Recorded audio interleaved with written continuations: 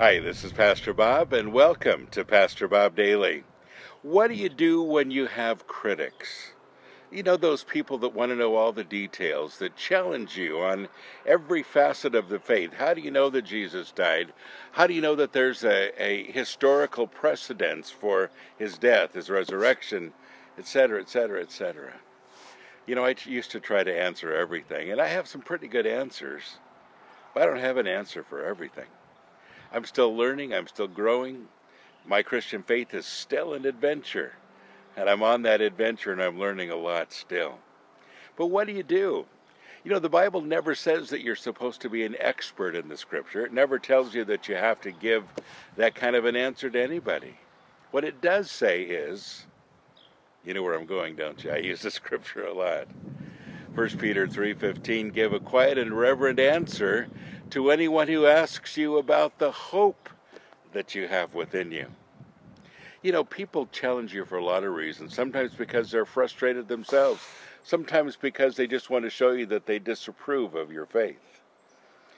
Whatever it might be, folks, I want you to feel comfortable about who you are. And you see, it isn't that you know every single facet of Christianity.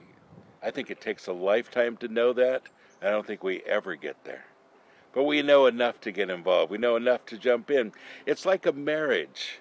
When you fall in love with that person that you're going to marry and you're going to be with for the rest of your life, you jump in. You commit. You get married.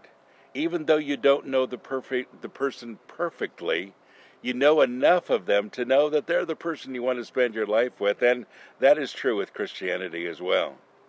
I'm not ignorant, but I don't know everything. I'm still on this adventure called Christianity, and I love it. And I love being a teacher as well as a student. That's the good part. And so you don't have to give an answer for everything, folks. You simply need to give an answer for the hope that you have. 1 Peter 3:15. Be ready at any time to give a quiet and reverent answer to anyone who asks you about the hope you have within you. Folks, people aren't looking for every detail. They're looking for hope. Do you have hope today? You know, a whole lot of Christians that I know don't seem like they have any hope. One of the good reasons why a whole lot of people don't want to be Christians. That's the main part. Do you have hope today?